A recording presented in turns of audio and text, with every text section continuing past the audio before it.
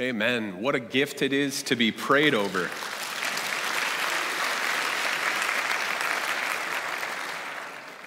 And to be in partnership with so many people around the world. Church, I invite you to take out your Bibles and open up to Amos chapter 6. Now, if you are new to People's Church, maybe this is your first Sunday, we've been going through this series. We're 6 sermons through already. So if you haven't heard of an Amos sermon yet, we're taking a unique approach as we step into this book.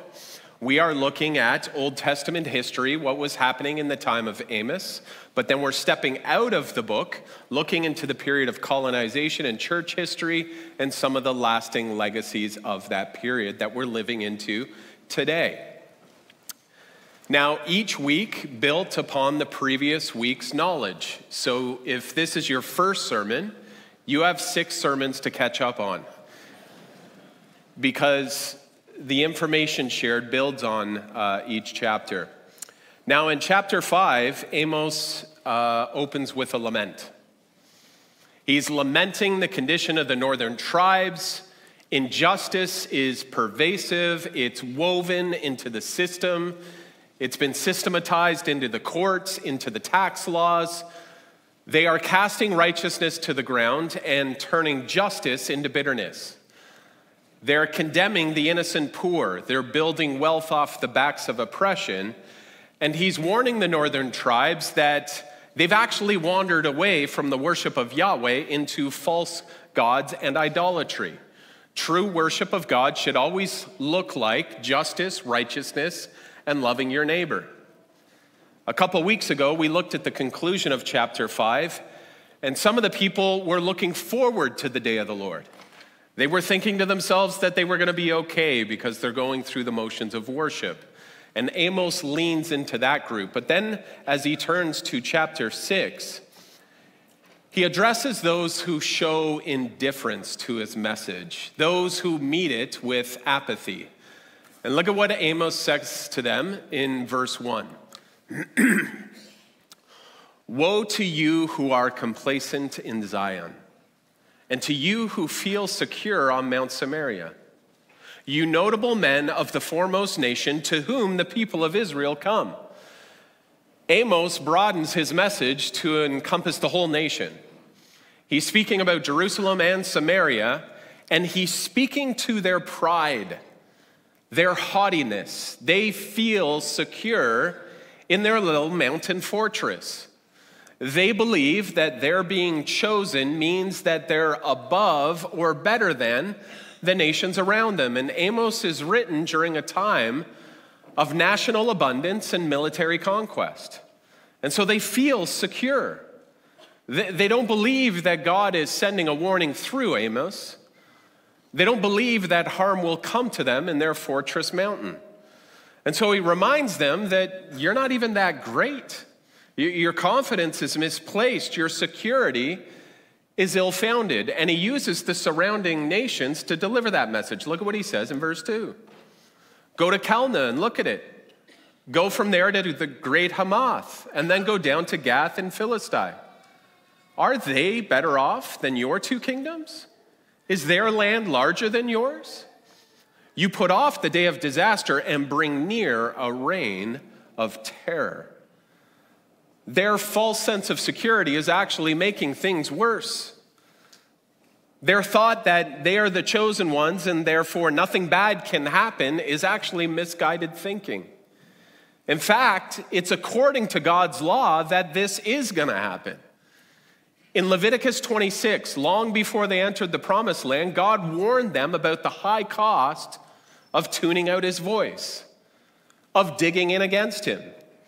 I would encourage you to read Leviticus 26 this week. It has a lot to speak to what's happening during the time of Amos. But there's a repeated statement in Leviticus 26 that I want to draw our attention to. It's the importance of listening to his voice. Look at what it says. But if you will not listen to me, and then he goes on to describe some judgments. If after all this you will not listen to me, he describes escalating more judgments. If you remain hostile towards me and refuse to listen to me, Then God details and outlines more judgments. If in spite of these things, you do not accept my correction, but continue to be hostile towards me, he details more. And then in verse 27, if in spite of this, you still do not listen to me, but continue to be hostile towards me, and he goes on to outline more judgments. 5 times in Leviticus 26, 5 times in 13 verses, God warns about the escalating nature of failing to listen to him. God knows what it's like to be a parent. Amen? 5 times he repeats the statement, if you don't listen to me, if you don't listen to me. Disobedience isn't a neutral position. It will actually lead you to a place where you are actually hostile towards God. When we let sin get a foothold in our lives, it grows. It has an anesthetizing effect on our conscience. It makes us feel comfortable with its presence, and then it starts to take over, eventually causing you to tune out to the voice of the Spirit in your life. But then Amos tells us what's anesthetizing them. Look at what's making them complacent. You lie on beds adorned with ivory and lounge on your couches. You dine on choice lambs and fattened calves. You strum away on your harps like David and improvise on musical instruments. You drink wine by the bowlful and use the finest lotions, but you do not grieve over the ruin of Joseph. They're living the high life. It's their abundance and materialism that's getting in the way of them hearing from God. They're too busy picking out the new furniture or planning the next fattened calf they're going to eat or the endless entertainment that they have at their disposal. Does it sound familiar? Doesn't that sound a lot like Western culture? They are us. Amos's message gets really close here. He's saying to his culture, his generation, you're living the high life and you're not grieved over the things that are breaking God's heart. You are rich and indulgent, but oppressing the poor and casting righteousness to the ground as you live off the fattened calf. You fail to act justly, to love mercy, and to walk humbly with your God. And you've become deaf to his voice and the warning signs that he's sending you. Now, this can happen to any of us. You turn to the New Testament and the book of James, and James speaking about the very same things to the church. So we see that these things can creep into our lives. And so it begs the question, how do we know if they have crept into our lives? How do we know if we're living in line with the Spirit in Scripture or have become complacent in our Christianity? Well, I assume that God would send us the same warning signs that he would send that generation. He would start to speak to us about these things through his word. If you have everything you need, maybe not all the things you want, but everything you need, but it's never enough, something's wrong. If you focus exclusively on your own needs and never give thought to the needs of those around you, something's wrong. If your heart doesn't break for what's happening in the world or the poor, the oppressed, or issues of justice around you, something's wrong. If you don't pay your workers or deal in your business with integrity, something's wrong. Now, when we wake up to our condition, we can return to him. Just like he references in Leviticus 26. If you listen, you can turn back to him. But in their complacency, Amos's generation wasn't even listening. Their hostility to his word is evident by their apathetic behavior displayed towards Amos's warnings. And by putting off Amos's message, they are actually bringing close a reign of terror. Look at what he says in verse 7. Therefore, you will be among the first to go into exile. Your feasting and lounging will end. The sovereign Lord has sworn by himself, the Lord God Almighty declares, I abhor the pride of Jacob and detest his fortresses. I will deliver up the city and everything in it. This is using some strong language. I abhor their pride. I detest their fortresses. Now, Amos was one of the last prophets in a long line of prophets sent to the northern tribes to call them back to who they were meant to be in the world. But their decadence was inoculating them from hearing his message. So that's what's happening in Amos chapter 6. We are now going to step out of Amos chapter 6 into some church history. We have covered a lot of ground the last few months if you've been here. We've covered about 1,300 years of church history, really going deep into 500 years of church history. And I actually want to do a quick review of those 500 years and all the ground we've covered, because there is a pattern that I noticed the last couple weeks as I prepared for this message, and it has caught my attention. And now that I see it, I can't unsee it, so I want to talk to you about it so that you can see it and not unsee it. Make sense? 2 weeks ago, we looked at the architecture of race and racism that was formed during the period of slavery. And that when slavery was outlawed, race and racism lived on. We looked at segregation and colonization, the Berlin Conference of 1884 and the scramble for Africa, and the Jim Crow laws and the segregation that was existing in America. And we looked at here in Canada, the 60s scoop, the residential school system, removing the influence of parents and culture from the First Nations. And 2 weeks ago, we looked at the ministry of Martin Luther King Jr. and how Amos 5:24 shaped the civil rights movement, how biblical justice is rooted in God's righteous moral character. Now, like in Amos, what we have observed throughout every generation of church history is that we can be lounging on our couches, thinking about our next meal, and be complacent about what is happening to others because it's working out okay for us sometimes, depending on who you are. The system isn't necessarily hurting me, so I have a vested interest in doing nothing about it.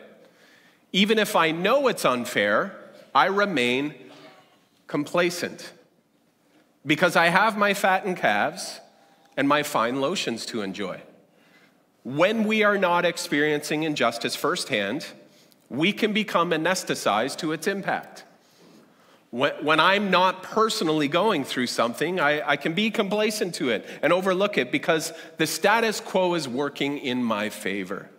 Now, that's just human nature, but let's remember, human nature is also a fallen, sinful nature. It's not the Spirit of Christ. And so as believers who are filled with and led by the Spirit of Christ, we are called to embody something different. Amen? When you study the Gospels, you see Jesus advancing the kingdom with compassion and justice and addressing the social sins of his day. Now, I was originally going to spend time today and go back to see how Amos chapter 6 presented itself during the civil rights movement. Martin Luther King Jr. wrote a letter from a Birmingham jail. You can search this online. It's readily available. I would encourage you to read it. It unpacks the danger of complacency, of just being a moderate in these areas where there's gross injustice. And in that letter, he addresses the complacency of fellow clergymen who were criticizing that he was rushing too hard into issues of justice. But as I prepared for today, something else emerged that I sense is for us in our generation and for us as a church specifically. Now, again, we've covered about 500 years of church history, and I'm going to do a review of that. Now, remember when you went to school and you get a review and then there was a test at the end? Like a test is given to you, not to teach you something, but to prove what you've already learned. So we're going to do a review, and then I'm going to leave you with a test at the end. We've observed this together. During the discovery of the Americas, Spain and Portugal, Spain comes over, starts to discover the Americas, and subject people to slavery. They are given papal authority to do so, the doctrine of discovery, based on the law of terra nullius. It's nobody's thing. It's nobody's land. So they start to do this. Now, Portugal comes along the western coast. Both groups are looking for more direct trade routes to India and Asia for their silks and spices. And we looked in depth at how Portugal started to build bases, strongholds, fortresses along the western coast of Africa, did some trade, but they're really trying to get to India and Asia. But eventually, the flawed theology that undergirds all of this starts to take on physical forms. We looked at Elmina Castle, a Portuguese based in West Africa, where on top of the castle, there's a church. People are singing about Jesus, teaching the Bible, but below is a dungeon through which millions of slaves pass. And we looked at how that was the largest forced migration in human history up to that point. Now, eventually, slavery is outlawed, but the architecture of race and racism, the social construct forged during a time of oppression, lives on. And so eventually it was against the law to take people out of Africa, so the powers that be began to colonize and take the land and remove its resources. And so what you saw was European powers. Prior to the Berlin Conference of 1884, they controlled about 10% of Africa on the coast. After the Berlin Conference and its implementation, they controlled 90% of the land of Africa and started to remove its resources. And we looked at all this, and all of this resulted in a movement of wealth and resources enjoyed by a few, negatively impacting the many. And we looked at the various ways that the church was complicit through papal bulls and complacency to the suffering of others. We reviewed the teachings of Jesus and saw how this was casting righteousness to the ground and making injustice filled with bitterness. It was just like what Amos is addressing. Now, while all this was happening, God was raising up his prophets. He was sending Amoses to every generation during that period. We looked at some of them. Bartolomé de las Casas was part of the Spanish conquistadors and started to fight for the rights of those who were being enslaved. Martin Luther and the other reformers who spoke against papal abuse during the Reformation. Equiano and the other abolitionists like Frederick Douglass, Harriet Tubman, and William Wilberforce. And a couple weeks ago, we looked at Martin Luther King Jr. and the civil rights movement. And so what you notice is throughout every generation, God was sending his people to call the church back to who she was meant to be in the world. But then it dawned on me this week how it's showing up in our world today. Now, before I dive into that, I want to provide a disclaimer. During this whole series through Amos, we've had to focus on a Western, Canadian, Toronto-centric lens because we didn't have time to cover all of the global expressions. And I regret the multitude of information we haven't been able to get to. Every week, we've got pages and pages of notes that we can't get to because we just don't have time. We have one more message in Amos after this week. And so we've had to leave out much of the Indo-Pacific, Middle Eastern expressions of what happened during this period of human history. And it's in my heart and mind to come back and do a series focusing on that part of the world, maybe stepping into it through one of Amos's contemporaries, like Micah, because they speak about the same injustices occurring.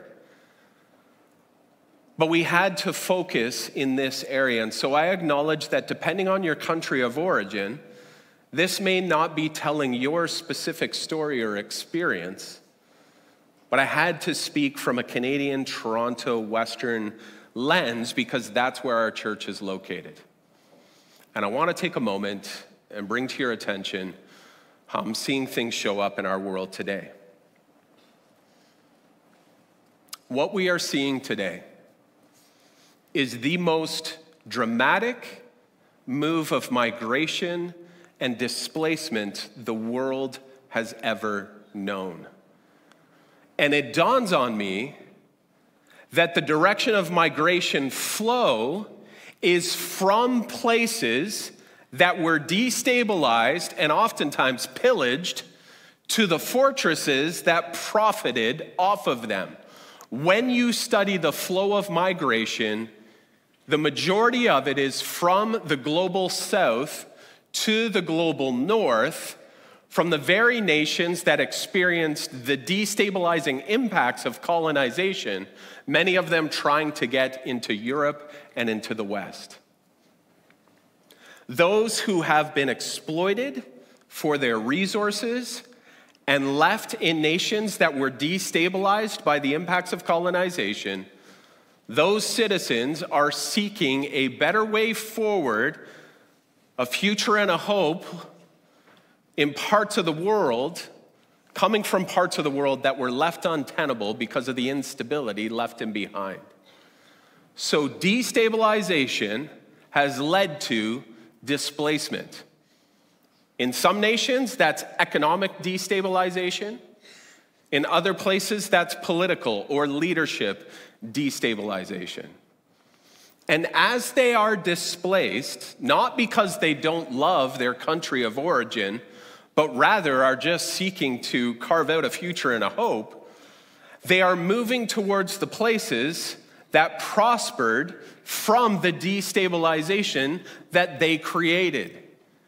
And when the asylum seeker arrives on their shore, it is oftentimes met with complacency, indifference, apathy, no sense of urgency. Or worse yet, false narratives or half-truths that are full of fear and aren't fully exploring the root causes of why people are being forced to leave their country of origin in the first place. Narratives and stories that we hear on the news or in the headlines all the time. Narratives are stories that we tell ourselves that ignore the suffering of others and foster complacency or indifference. If you turn on the news, you'll hear these kinds of sound bites and political discourse. Well, they're terrorists. We can't let them in. They're terrorists. They're murderers and rapists and killers. They're savages. There isn't enough. They're going to take our jobs. They're going to take our homes. They are the problem. Why don't they just go back to their nation and fix what's wrong with it?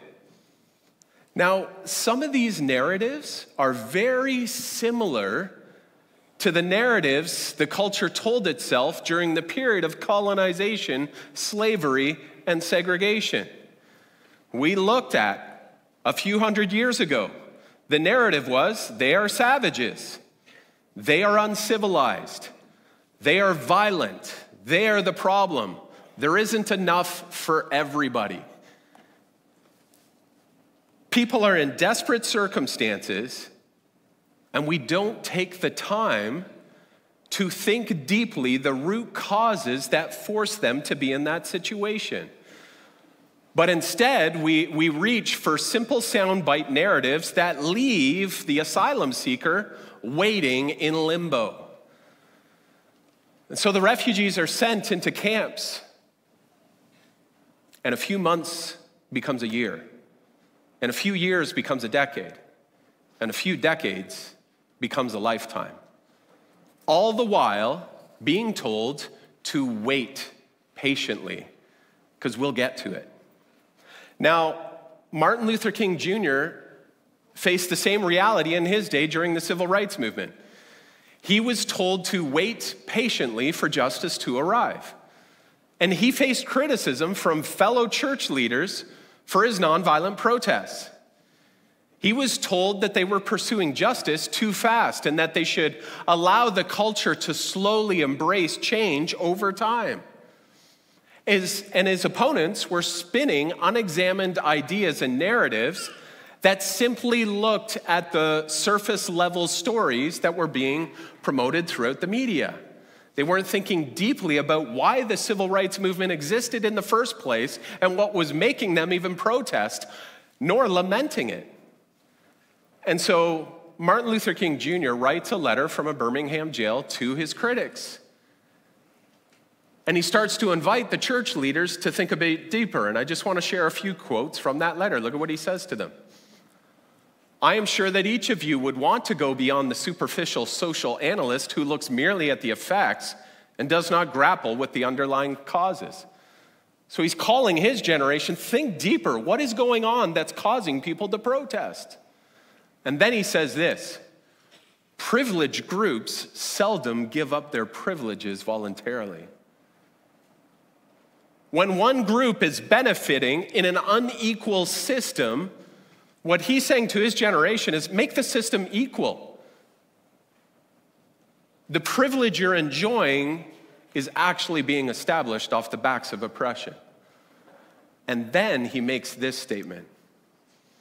When you are forever fighting a degenerating sense of nobodiness, then you will understand why we find it difficult to wait. This was written in the 60s. But that principle, that truth can be applied to the refugee and asylum seeker today. And yet, here we are again, seeing the same principles at play, but it is the asylum seeker who is on the refugee highway, not because they don't love their home country, but because of the impact of European and Western powers in the global north left their country of origin destabilized by their actions. And when they arrive, they are treated like the problem. Sering Mbaye was a fisherman in Senegal. He grew up in Senegal. And he loves his nation, loves his country of origin. European boats started to show up on the western shore of Senegal and started to fish the waters. Massive boats. For years now, every year, European Union country boats have shown up in the waters and have taken away 500,000 tons of fish every single year. 500,000 tons.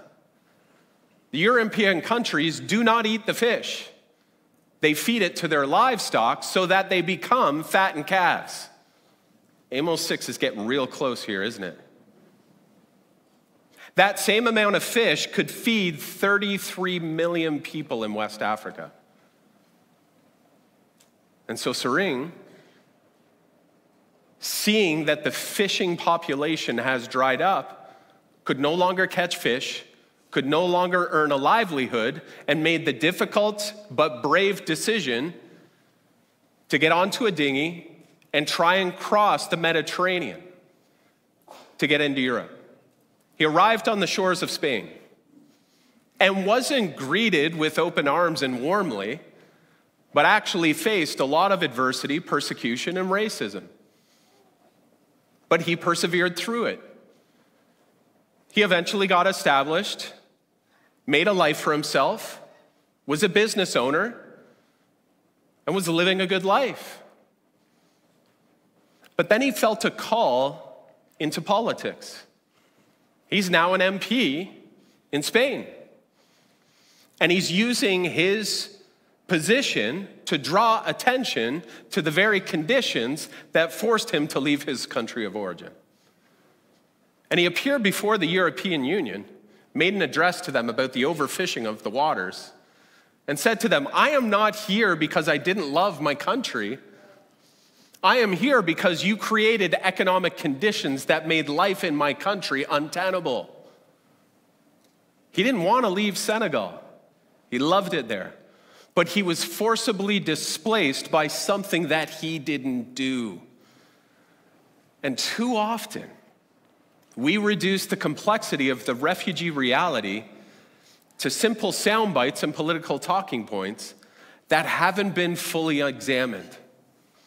when we use race or what nation you happen to be born into as a narrative that excludes you, are we not in danger of doing the same thing that previous generations did during colonization and segregation?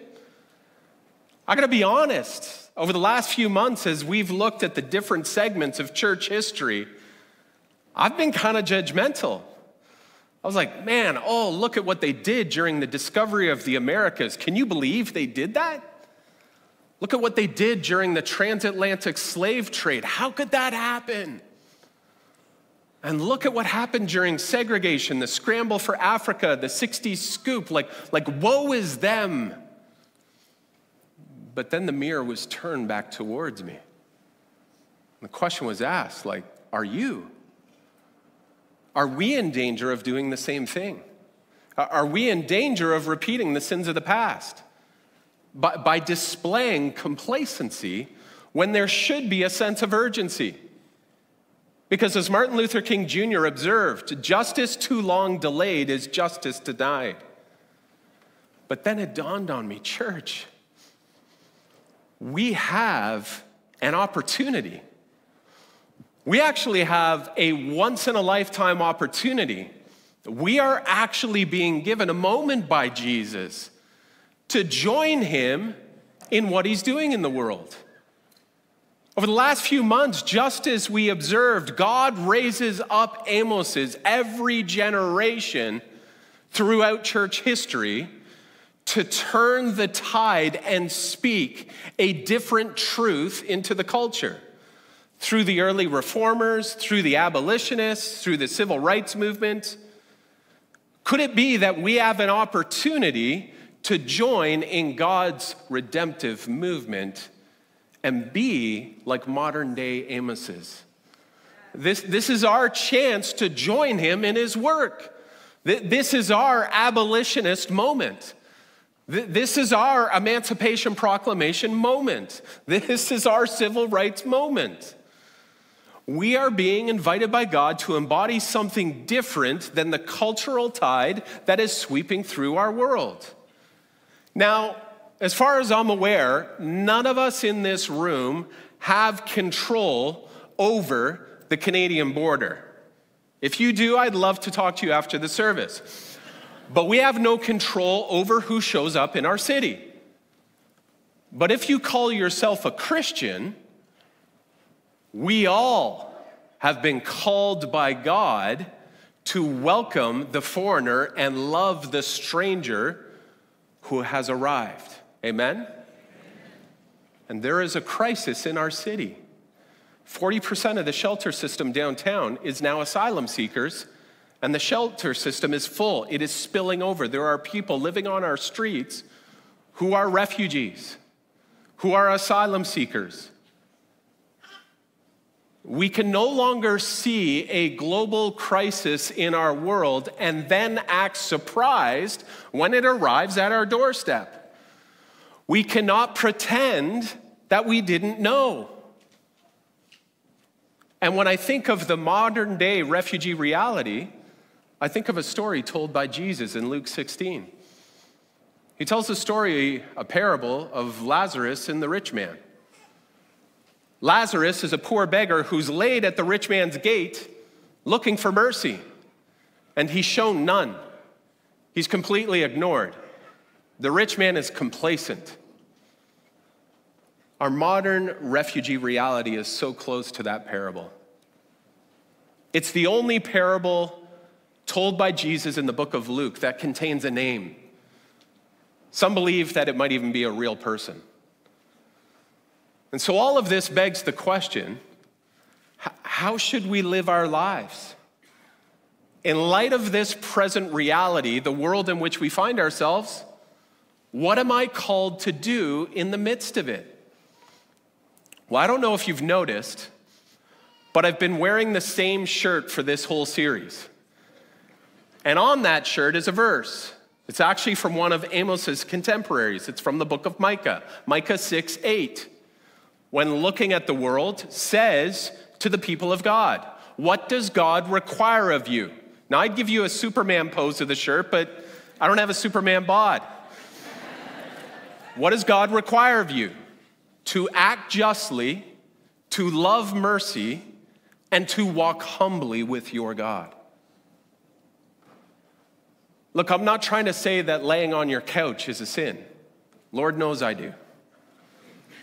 I'm not saying that using fine lotions is wrong, or that eating a fattened calf and a nice steak is an abomination.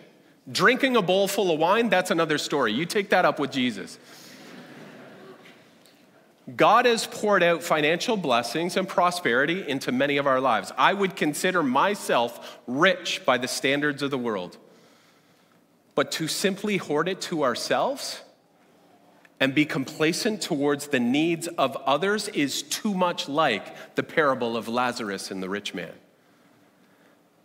And when I think of what Jesus calls us to do, I think of a close friend of mine. I'm going to give him a false name. His name is Joe. I think of Joe. Joe is a really, really successful businessman. He is really wealthy. And God continues to pour finances into his life. It's like he's got the spiritual gift of making money. And he lives in a really nice house, and he has a really nice cottage up north.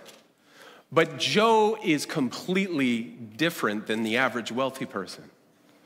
He is generous with everything that he owns, and he makes you feel like a treasured guest in his home, at his cottage.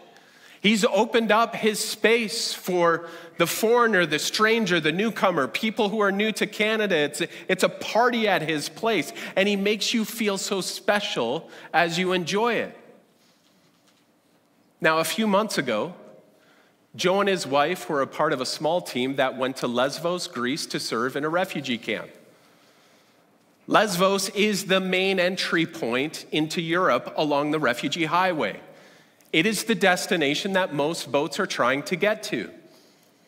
And when a boat arrives, filled with asylum seekers, all hands are on deck to get people food and clothing because they show up soaked, wet, cold, and hungry from the perilous journey they've just had to make.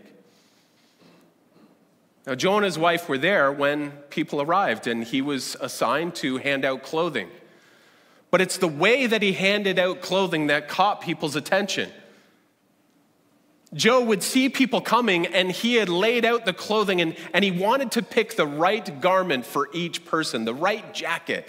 And so when he'd see someone who would fit something that he had, he would say, "Hey, over here, I got the perfect thing for you." Now, there were lots of people coming off the boat, and one of the workers was a little frustrated and looked at Joe and said, "Look, we don't have time to do it this way. There's too many people." Now, Joe's a bit of a CEO type, and he just speaks directly, and he looked at the person and he said, "Yes, we do." Because he was treating them with dignity, as though what they picked mattered. Later in the day, after he had clothed some people, he would see them in the camp and he would say, "Hey, buddy, love the jacket." And the person would stand up a bit taller, put their shoulders back, feel like they were wearing something beautiful. You see, Joe is wealthy.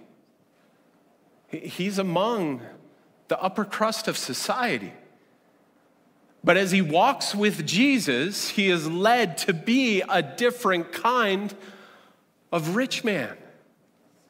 When he sees Lazarus laying at the gate, he doesn't ignore him, but is moved to love him. And in the process is reflecting the light and love of his Savior. Look, we don't have control over political borders. We can't solve the complexity of the world's problems. And we might feel like we're a drop in the bucket, but we can love the person in front of us, can't we? We can disrupt the narratives that we hear at parties or family gatherings. We can get educated and read a book to understand what's happening in the world and what's precipitating and causing these symptoms. We can engage our local MPs and ask what they're doing to deal with the challenges that we're facing.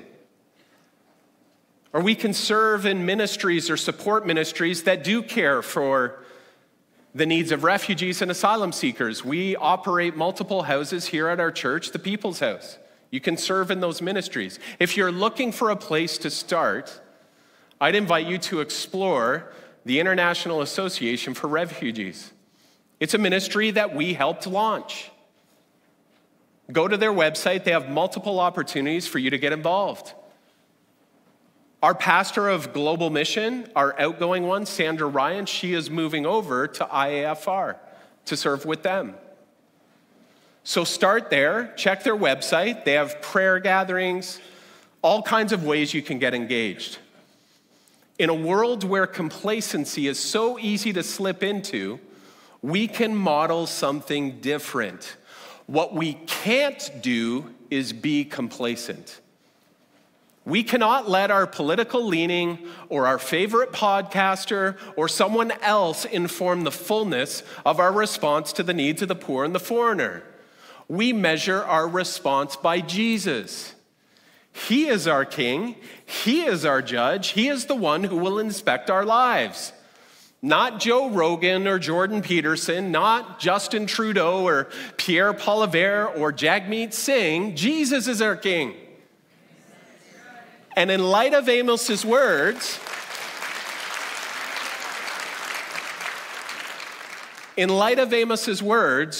we can't sit on our couches, put on our lotions, eat the fattened calf, and not care about the ruin of his people. Now, let me close with this final observation, and I realize I've gone way over, and I don't care.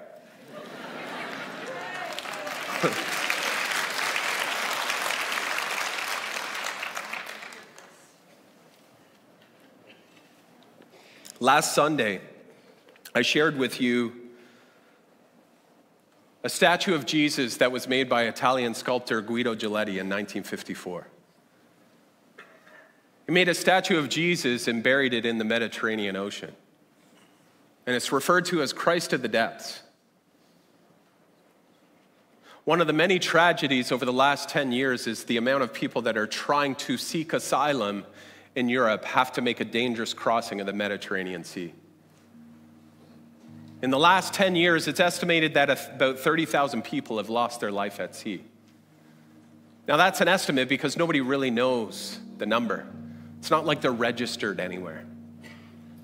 Nobody knows their names. Nobody knows their ages. Nobody knows what they were trying to get away from and what they were anticipating to get to. But here's what I've been thinking about all week. At the bottom of the Mediterranean Ocean, where all this is happening, Christ of the Depths is there. As people are having the worst moment of their lives, Jesus is there. And he knows their name. And he knows their story. And he knows what happened in their life, and he died for each and every one of them. Why? Because he is the Christ of the depths. And this Christ who sees and knows and loves is inviting us to join him in his work of writing a better story than the one that's being written right now. We are his people who are called by his name. And we are being given an opportunity to write a new story into our world. And as we have seen over the past few months as we traverse church history, sometimes it's really hard to see what's right in front of you. But God always, always, always raises up his Amoses to speak something new into the culture around it. And so we have an opportunity, church, to join him in a new story that he's writing. This summer, some of our young adults are going to be going to serve at that camp in Lesvos for 6 weeks. They're going to be experiencing what Joe experienced. They're taking time from their schooling to serve Jesus in a refugee camp.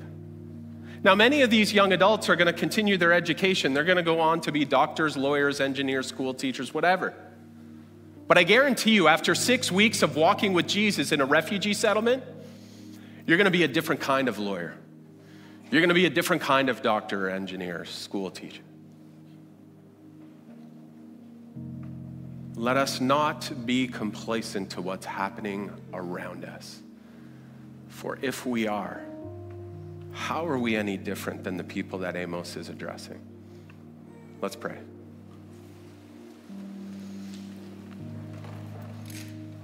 Father, in the silence of this moment, we, your church, want to listen to your voice. If there has been hostility in us towards the foreigner, the refugee that you love so dearly, forgive us, Lord. Would you lead each and every single one of us into the new thing that you want us to see, be, and do in the world? Your people are listening.